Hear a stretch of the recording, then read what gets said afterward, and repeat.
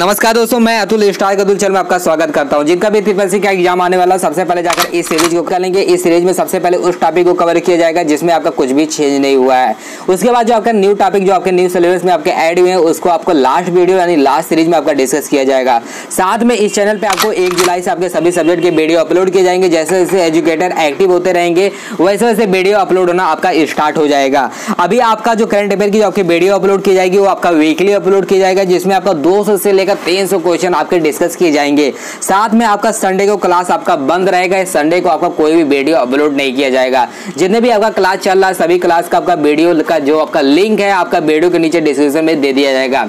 चलिए आज का वीडियो शुरू करते हैं। सबसे पहले आप इस वीडियो को पूरा देखिए। अगर आपको वीडियो अच्छा लगता है तो वीडियो कर दीजिएगा लाइक। साथ में अगर हमारे चैनल के साथ जुड़ना चाहते हैं तो चैनल के नीचे एक सब्सक्राइब का बटन होगा, उसको आप प्रेस करके हमारे चैनल के साथ जुड़ सकते हैं। साथ में अगर चाहते हैं इसी तरह वीडियो का नोटिफिकेशन सबसे पहले मिले तो इस बेल आइकन को आप प्रेस कर लीजिएगा। साथ में यहाँ पे ऑल को भी प्रेस कर लीजिएगा। साथ में यहाँ पे और भी सोशल मीडिया है, वहां पे जाकर आपको मुझे फॉलो कर सकते हैं।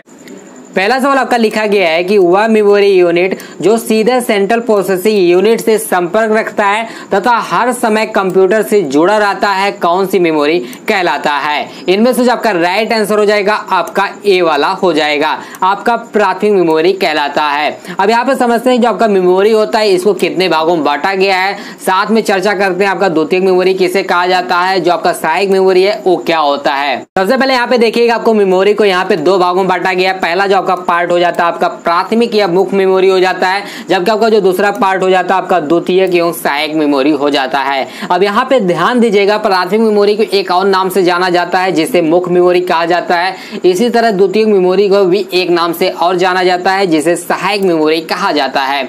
अब यहाँ पे समझते हैं जो आपका प्राथमिक या मुख्य मेमोरी है ये क्या होता है। तो लिखा गया है वह मेमोरी यूनिट जो सीधे सेंट्रल प्रोसेसिंग यूनिट से संपर्क रखता है तथा हर समय कंप्यूटर से जुड़ा रहता है, आपका प्राथमिक या मुख्य मेमोरी कहलाता है।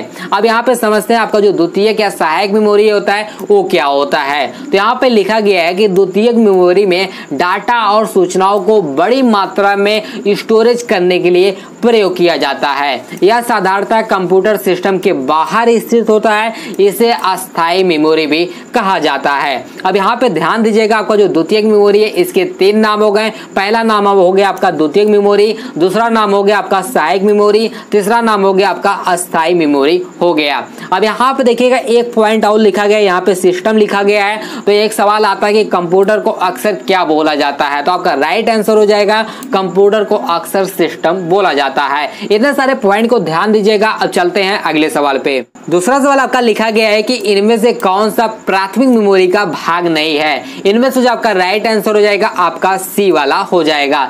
तो प्राथमिक मेमोरी का आपका जो क्रमानुसार मेमोरी है आपका इसका भाग नहीं है। बाकी जो आपका अस्थायी मेमोरी है, अस्थायी मेमोरी है, आपका जो कैश मेमोरी है, ये सभी क्या है प्राथमिक मेमोरी के एक भाग है। तो इनके बारे में विस्तार से चर्चा करते हैं। जैसा कि मैं आपको बताया था कि जो आपका मेमोरी होता है इसको 2 भागों में बांटा गया था। पहला जो आपका पार्ट हो गया था आपका प्राथमिक या मुख्य मेमोरी हो गया था, जबकि आपका जो दूसरा पार्ट हो गया था आपका द्वितीयक एवं सहायक मेमोरी हो गया था। उसके बाद मैं बताया था कि प्राथमिक मेमोरी को एक और नाम से जाना जाता है जिसे मुख्य मेमोरी कहा जाता है। इसी तरह आपके द्वितीयक मेमोरी के यहाँ पे 3 नाम से जाना जाता है। एक पहला नाम आपका हो गया था आपका द्वितीयक मेमोरी, दूसरा नाम हो गया था आपका सहायक मेमोरी, आपका जो तीसरा नाम हो गया था आपका अस्थायी मेमोरी हो गया था। उसके बाद जो आपका प्राथमिक या जो मुख्य मेमोरी है इसको आपको 3 भागों में बांटा गया है। पहला जो आपका भाग हो जाता है आपका अस्थायी हो जाता है जिसे हम लोग नॉन वोलेटाइल कहते हैं। दूसरा जो आपका पार्ट हो जाता है आपका कैश मेमोरी हो जाता है। तीसरा जो आपका पार्ट हो जाता है आपका अस्थायी मेमोरी जिसे वोलेटाइल मेमोरी भी कहते हैं।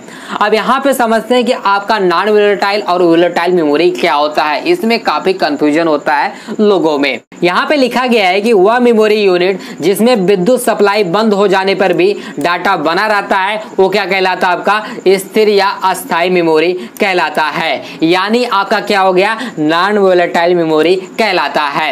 अब यहाँ पे चर्चा करते हैं आपके वोलेटाइल मेमोरी को। तो यहाँ पे लिखा गया है दूसरी तरफ जिस मेमोरी यूनिट में विद्युत सप्लाई बंद हो जाने पर स्टोरेज डाटा आपका नष्ट हो जाता है वो क्या कहलाता है आपका अस्थिर या अस्थायी मेमोरी कहलाता है या आपका वोलेटाइल मेमोरी कहलाता है। तो आप इसमें कंफ्यूजन मत होइएगा।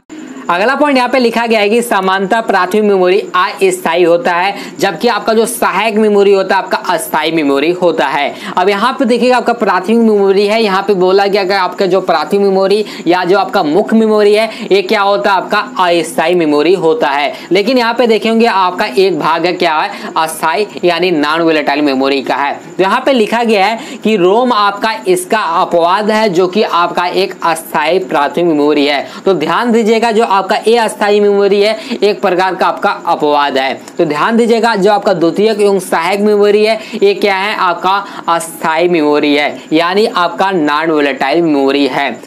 इन्हें सारे पॉइंट को आप ध्यान दीजिएगा। अब चलते हैं अगले सवाल पे। तीसरा सवाल आपका लिखा गया है कि निम्न में से किसे अल्ट्रा वायलेट ईप्रोम भी कहते हैं। इनमें से जो आपका राइट आंसर हो जाएगा आपका सी वाला हो जाएगा। तो ईप्रोम को ही अल्ट्रा वायलेट ईप्रोम के नाम से भी जाना जाता है। अब यहाँ पे रोम के बारे में समझते हैं, आपके प्रोम के बारे में यहाँ पे समझते हैं, आपके ईप्रोम क्या होता है और डबल ईप्रोम क्या होता है। सबसे पहले यहाँ पे देखिएगा हेडिंग पे आपका लिखा गया आपका रोम लिखा गया। सबसे पहला सवाल आपका रोम का फुल फॉर्म पूछा जाता है, तो इसका जो फुल फॉर्म हो जाएगा आपका रीड ओनली मेमोरी, इसका फुल फॉर्म हो जाएगा। इसमें आपका एक पॉइंट लिखा गया है कि यह एक अस्थायी यानी आपका नॉन वोलेटाइल इलेक्ट्रॉनिक मेमोरी है जिसमें स्टोरेज डाटा एवं सूचनाएं नष्ट नहीं होती हैं तथा उन्हें बदला भी नहीं जा सकता। आगे भी लिखा गया है कि रोम का आपका जो निर्माण होता है सेमीकंडक्टर डिवाइस से किया जाता है, अतः इसे इलेक्ट्रॉनिक या सेमीकंडक्टर मेमोरी भी कहा जाता है। अगला पॉइंट यहाँ पे लिखा गया है कि रोम में कंप्यूटर को स्टार्ट करने के लिए आवश्यक सूचना जैसे आपका instruction set, system boot program store किया जाता है आपके रोम मेमोरी में। अगला पॉइंट यहाँ पे लिखा गया है कि रोम में आपका बायोज होता है जो कंप्यूटर चालू करने पर पोस्ट प्रोग्राम चलाता है। आपका बायोज से एक सवाल और आता है कि सबसे पहले कंप्यूटर को चालू जब करते हैं सबसे पहले कौन सा सॉफ्टवेयर चलता है, तो आपका आंसर हो जाएगा बायोज सॉफ्टवेयर सबसे पहले चलता है। अब बायोज का फुल फॉर्म बहुत बार पूछा जाता है, तो इसका जो फुल फॉर्म हो जाएगा बेसिक इनपुट आउटपुट सिस्टम, इसका फुल फॉर्म हो जाएगा। जबकि आपका जो पोस्ट का फुल फॉर्म हो जाता है पावर ऑन सेल्फ टेस्ट, इसका फुल फॉर्म हो जाएगा। अब चलते हैं अगले पॉइंट पे। जैसा कि मैं आपको बताया था कि आपका जो रोम का फुल फॉर्म बहुत बार पूछा जाता है, तो इसका जो फुल फॉर्म हो जाएगा आपका रीड ओनली मेमोरी, इसका फुल फॉर्म हो जाएगा। अगला जो पॉइंट लिखा गया आपका प्रोम लिखा गया है, प्रोम का आपका जो फुल फॉर्म हो जाता है आपका programme able read only memory, इसका फुल फॉर्म हो जाता है। इसमें क्या है एक बार प्रोग्राम लिख देने के बाद इसमें दोबारा आप इरेज नहीं कर सकते, यानी आप इसमें मिटा नहीं सकते हैं। अगला जो आपका है ई प्रोम, तो इसका जो फुल फॉर्म हो जाएगा आपका erasable programme able read only memory, इसका फुल फॉर्म हो जाएगा। इसमें क्या होता है एक बार प्रोग्राम लिख देते हैं तो आप इसको इरेज भी कर सकते हैं, यानी आपको इसको मिटा भी सकते हैं। तो इसको मिटाने के लिए ईप्रोम को सर्किट से बाहर निकालना पड़ता है। उसके बाद यहाँ पे रोम पर परावैज्ञानिक किरणों की सहायता से पुराने प्रोग्राम को हटाकर नया प्रोग्राम लिखा जा सकता है। इसी को हम लोग यहाँ पे देखिएगा अगला पॉइंट लिखा गया है, इसी को अल्ट्रा वायलेट ईप्रोम भी कहते हैं, जैसा कि आपका सवाल में आया था। अगला पॉइंट यहाँ पे लिखा गया है डबल ईप्रोम, तो इसका जो फुल फॉर्म हो जाता है आपका electrically erasable programme able read only memory, इसका फुल फॉर्म हो जाएगा। इसमें क्या होता है इसमें आपको सर्किट को बाहर निकालना नहीं पड़ता है, उसमें यहाँ पे लेजर के थ्रू ऑटोमेटिक इसमें इरेज कर दिया जाता है।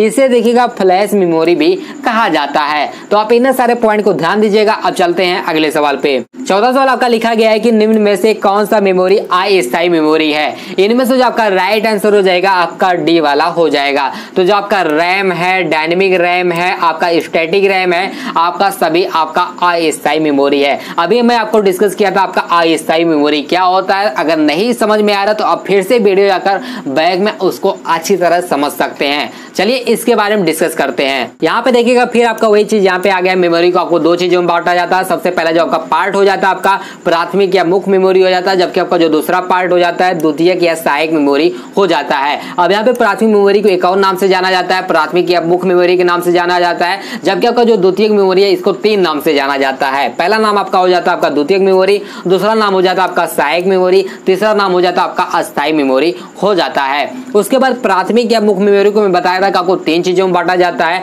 पहला जो आपका पार्ट हो जाता है आपका अस्थायी मेमोरी होता है, यानी आपका नॉन वोलेटाइल हो जाता है। दूसरा जो आपका पार्ट हो जाता है आपका कैच मेमोरी हो जाता है। तीसरा जो आपका पार्ट हो जाता है आपका अस्थायी मेमोरी हो जाता है, जो कि आपका आपका वोलेटाइल मेमोरी होता है। अब यहाँ पे नॉन वोलेटाइल के बारे में मैं बताया था कि वह मेमोरी यूनिट जिसमें विद्युत सप्लाई बंद हो जाने पर भी डाटा बना रहता है वो क्या कहलाता है, आपका अस्थायी मेमोरी या स्थिर मेमोरी या नॉन वोलेटाइल मेमोरी कहलाता है। जबकि आपका जो अस्थायी के बारे में बताया था कि इसमें क्या होता है कि आपका जिस मेमोरी यूनिट में विद्युत सप्लाई बंद हो जाने पर जो आपका स्टोरेज डाटा होता है वो क्या होता है, नष्ट हो जाता है, तो क्या कहलाएगा, अस्थिर अस्थायी मेमोरी या वोलेटाइल मेमोरी कहलाता है। उसके बाद जो आपका नॉन वोलेटाइल मेमोरी है इसको देखिएगा यहाँ पे 4 भाग हैं। यहाँ पे जो आपका अगला पार्ट है रोम, प्रोम, ईप्रोम और डबल ईप्रोम। उसके बाद रोम का मैं फुल फॉर्म बताया था, इसका जो फुल फॉर्म हो जाता है आपका रीड ओनली मेमोरी, इसका फुल फॉर्म हो जाता है। उसके बाद जो आपका प्रोम का जो आपका फुल फॉर्म हो जाता है आपका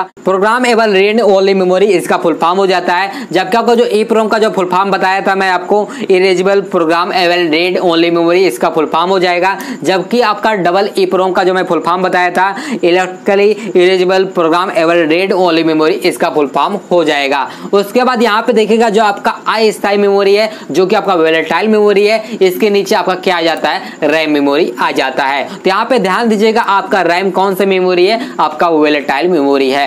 अब देखिएगा रैम को फिर यहाँ पे 2 चीजों में बांटा गया, आपका डायनेमिक रैम, आपका स्टैटिक रैम। तो सवाल आपका ये आया था कि इनमें से कौन सा आपका वोलेटाइल मेमोरी है, तो इनमें से आपका राइट आंसर हो गया था, इनमें से सभी हो गया था। अब इस पॉइंट पे आपको कभी भी डाउट नहीं होना चाहिए, सारा पॉइंट आप एकदम ध्यान से सुन लीजिएगा, एकदम अभी से क्लियर कर लीजिएगा। तो इतने सारे पॉइंट को आप ध्यान दीजिएगा। अब चलते हैं अगले सवाल पे। 6वां सवाल आपका लिखा गया है कि मियादी जमा पे चक्रवृद्धि ब्याज दिया जाता है, यानी किस आधार पे आपका चक्रवृद्धि ब्याज मिलता है, तो आपका राइट आंसर हो जाएगा आपका ए वाला हो जाएगा। तो तिमाही आधार यानी 3 महीने के आधार पे आपका चक्रवृद्धि ब्याज दिया जाता है। अब चलते हैं अगले सवाल पे। 7वां सवाल आपका लिखा गया है कि मैग्नेटिक टेप किस मेमोरी का उदाहरण है, इनमें से जो आपका राइट आंसर हो जाएगा आपका बी वाला हो जाएगा। तो मैग्नेटिक टेप आपका सीक्वेंशियल एक्सेस मेमोरी का आपका एग्जांपल है। अब यहाँ पे समझते हैं कि आपका रैंडम एक्सेस मेमोरी क्या होता है, सीक्वेंशियल एक्सेस मेमोरी क्या होता है, डायरेक्ट एक्सेस मेमोरी क्या होता है, और इन सभी के एग्जांपल क्या क्या है, इसके बारे में इस वीडियो में चर्चा करते हैं। यहाँ पे तीनों पॉइंट को आप ध्यान से समझिएगा क्योंकि तीनों पॉइंट आपस में कनेक्टेड हैं। सबसे पहला पॉइंट आपका लिखा गया है कि मेमोरी में आपका जो डाटा होता है अलग अलग स्थानों पर स्टोर किया जाता है। जिस मेमोरी यूनिट में किसी भी लोकेशन पर स्टोरेज डाटा को पढ़ने या डाटा को स्टोर करने के लिए एक समान समय लगता है उसे रैंडम एक्सेस मेमोरी कहा जाता है। अब यहाँ पे रैंडम एक्सेस मेमोरी के एग्जाम्पल को समझ लेते हैं। तो आपका एग्जाम्पल आपका रजिस्टर है, कैश मेमोरी है, आपका रोम है, आपका रैम है। तो आप सभी इसके एग्जाम्पल को ध्यान दीजिएगा। अगला पॉइंट यहाँ पे लिखा गया है कि यदि किसी मेमोरी के डाटा को क्रमानुसार एक के बाद एक कर ही पढ़ा जा सकता है उसे सीक्वेंशियल एक्सेस मेमोरी कहते हैं। और सीक्वेंशियल एक्सेस मेमोरी का आपका जो एग्जाम्पल हो जाता है आपका मैग्नेटिक टेप हो जाता है, जैसा कि आपका सवाल आया था। अगला पॉइंट यहाँ पे लिखा गया है कि मैग्नेटिक डिस्क या ऑप्टिकल डिस्क में किसी भी लोकेशन पर स्थित डाटा को पढ़ने या डाटा स्टोर करने में लगा जो आपका समय होता है बराबर तो नहीं होता है पर लगभग एक समान होता है। तो अतः इन्हें छद्म रैंडम एक्सेस मेमोरी या डायरेक्ट एक्सेस मेमोरी कहा जाता है। इसके जो आपके एग्जाम्पल होते हैं आपका फ्लॉपी डिस्क होता है, हार्ड डिस्क होता है, सीडी होता है, डीवीडी होता है, आपका ब्लू रे डिस्क होता है। अब यहाँ पे देखिएगा आपका जो सीडी दिया है, डीवीडी दिया है, आपका ब्लू रे डिस्क दिया है, ये पूछता है आपके किसके एग्जाम्पल हैं। तो आपके किसके एग्जाम्पल हैं, आपके ऑप्टिकल डिस्क के एग्जाम्पल हैं। तो आप इन सारे पॉइंट को ध्यान दीजिएगा। अब चलते हैं अगले सवाल पे। 8वां सवाल आपका लिखा गया है कि निम्नलिखित में से कौन एक्टिव सेल के कंटेंट को दिखाता है। इनमें से जो आपका राइट आंसर हो जाएगा आपका ए वाला हो जाएगा। तो जो आपका नेम बॉक्स होता है जो आपका एक्टिव सेल के कंटेंट को वो शो करता है। अब यहाँ पे एक सवाल और बन जाता है कि आपका नेम बॉक्स आपका किस साइड में पाया जाता है। तो मान लीजिए आपका एमएक्स एक्सेल है तो एमएक्स एक्सेल के लेफ्ट साइड में यहाँ पे टॉप पे ऊपर इस साइड में आपका नेम बॉक्स होता है। अगर आप एमएक्स एक्सेल की सीरीज नहीं देखे होंगे तो वहां पे इस वीडियो ए वाली सीरीज आप जाकर देख लीजिएगा। इसमें बहुत अच्छी तरीके से एग्जाम्पल के तौर पे प्रैक्टिकल करके आपको बताया गया है। अभी तक ट्रिपल सी एग्जाम में जितने भी एमएस एक्सेल से रिलेटेड जितने भी क्वेश्चंस बोले गए हैं वो सभी इस वीडियो में डिस्कस किया गया है। अब चलते हैं अगले सवाल पे। नवा सवाल आपका लिखा गया है कि जीपीआरएस का पूर्ण रूप क्या है, यानी जीपीआरएस का फुल फॉर्म क्या है। इनमें से जो आपका राइट आंसर हो जाएगा आपका ए वाला हो जाएगा। जीपीआरएस का आपका जो फुल फॉर्म हो जाता है आपका जनरल पॉकेट रेडियो सर्विस, इसका फुल फॉर्म हो जाता है। अब यहाँ पे देखिएगा जो आपका बाकी का जो ऑप्शन दिया गया ये भी किसी ना किसी के फुल फॉर्म लिखे गए हैं। जो आपका बी वाला है ये आपका जीपीएस का फुल फॉर्म लिखा गया है। जीपीएस का आपका जो फुल फॉर्म हो जाता है आपका ग्लोबल पोजेसिंग सिस्टम, इसका फुल फॉर्म हो जाता है। जबकि आपका जो सी वाला लिखा गया है ये आपका जीएसएम का फुल फॉर्म है। जीएसएम का आपका जो फुल फॉर्म हो जाता है आपका ग्लोबल सिस्टम फॉर मोबाइल, इसका फुल फॉर्म हो जाता है। जो कि आपका जो डी वाला लिखा गया है आपका जीयूआई का फुल फॉर्म लिखा गया है। इसका जो आपका फुल फॉर्म हो जाएगा आपका ग्राफिकल यूजर इंटरफेस, इसका फुल फॉर्म हो जाएगा। तो अभी तक ट्रिपल सी एग्जाम में जितने भी फुल फॉर्म पूछे गए और जितने भी शॉर्टकट पूछे गए सभी को इकट्ठा करके उस पर एक वीडियो बनाया गया है। वो वीडियो फेसबुक पेज के नीचे अपलोड कर दिया गया है। फेसबुक पेज का लिंक मैं वीडियो के नीचे डिस्क्रिप्शन में दे दूंगा, वहां पे जाकर आप देख सकते हैं। चलिए अब चलते हैं अगले सवाल पे। 10वां सवाल आपका लिखा गया है कि अति उच्च क्षमता वाले फ्लॉपी की स्टोरेज क्षमता कितनी होती है। इनमें से जो आपका राइट आंसर हो जाएगा आपका बी वाला हो जाएगा। तो 2.88 MB इसकी स्टोरेज क्षमता होती है। अब यहाँ पे फ्लॉपी से आपके लास्ट ईयर में और भी सवाल पूछे गए, उसको भी इस वीडियो में डिस्कस कर लेते हैं। तो देखिएगा वीडियो के ऊपर एक थंबनेल आ रहा होगा जिसपे लिखा होगा जनवरी टू दिसंबर 2018। हेडिंग पे आपका लिखा गया आपका फ्लॉपी डिस्क। सबसे पहला पॉइंट लिखा गया है आपका जो फ्लॉपी का आपका जो लंबाई होता है 3.5 इंच होता है। यहाँ पे 3.5 इंच आपका छूट गया है, तो आप इसको यहाँ पे नोट कर लीजिएगा। अगला पॉइंट यहाँ पे लिखा गया है कि उच्च क्षमता वाले फ्लॉपी की जो आपकी स्टोरेज क्षमता होती है 1.44 MB होती है। जबकि आपका जो अति उच्च क्षमता वाले फ्लॉपी की जो आपकी स्टोरेज क्षमता होती है इसका जस्ट दुगना होता है, यानी आपका 2.88 MB होता है। अगला पॉइंट यहाँ पे लिखा गया है कि फ्लॉपी को कुछ पथों में बांटा गया है जिसे ट्रैक कहते हैं। ट्रैक को पुनः सेक्टर में बांटा जाता है। अगला पॉइंट यहाँ पे लिखा गया है कि फ्लॉपी पर डाटा इसी सेक्टर में लिखा जाता है। प्रत्येक सेक्टर की स्टोरेज क्षमता 512 बाइट होती है। आप इतने सारे पॉइंट को ध्यान दीजिएगा। अब चलते हैं कल के वीडियो में जो आपका सवाल पूछे थे उनके आंसर की तरफ। तो सवाल आपका ये था कि जब कंप्यूटर ऑन किया जाता है तो सबसे पहले कौन सा सॉफ्टवेयर चलता है। इनमें से जो आपका राइट आंसर हो जाएगा आपका ए वाला हो जाएगा। जब भी आप कंप्यूटर ऑन करते हैं तो सबसे पहले आपका बायोस सॉफ्टवेयर चलता है। अब बायोस का आपका फुल फॉर्म क्या हो जाएगा, बेसिक इनपुट आउटपुट सिस्टम, इसका फुल फॉर्म हो जाएगा। जो कि आपका जो बी वाला ऑप्शन दिया गया आपका पोस्ट, इसका जो फुल फॉर्म हो जाएगा आपका पावर ऑन सेल्फ टेस्ट, इसका फुल फॉर्म हो जाएगा। जबकि आपका जो रोम का फुल फॉर्म हो जाएगा आपका रीड ओनली मेमोरी, इसका फुल फॉर्म हो जाएगा। आपका जो डी वाला ऑप्शन लिखा गया यहाँ पे जो आपका रैम लिखा गया है इसका जो आपका फुल फॉर्म हो जाएगा आपका रैंडम एक्सेस मेमोरी, इसका फुल फॉर्म हो जाएगा। अब चलते हैं आज के वीडियो के सवाल की तरफ। सवाल आपका ये है कि किस टर्मिनल की स्वयं की प्रोसेसिंग तथा स्टोरेज क्षमता नहीं होती है। इनमें से राइट आंसर क्या होगा मुझे कमेंट बॉक्स में करके जरूर बताइएगा। अगर आपको वीडियो में कुछ भी डाउट हो तो यहाँ पे आपका फेसबुक, आपका इंस्टाग्राम, ट्विटर और यूट्यूब का लिंक वीडियो के नीचे डिस्क्रिप्शन में दिया गया है। वहां पे जाकर आप मुझे फॉलो कर सकते हैं। साथ में अगर कुछ भी डाउट होता तो आप वहां पे मुझसे शेयर कर सकते हैं। चलिए आज की वीडियो के लिए बस इतना ही। अब मिलेंगे अगली वीडियो में, तब तक के लिए धन्यवाद।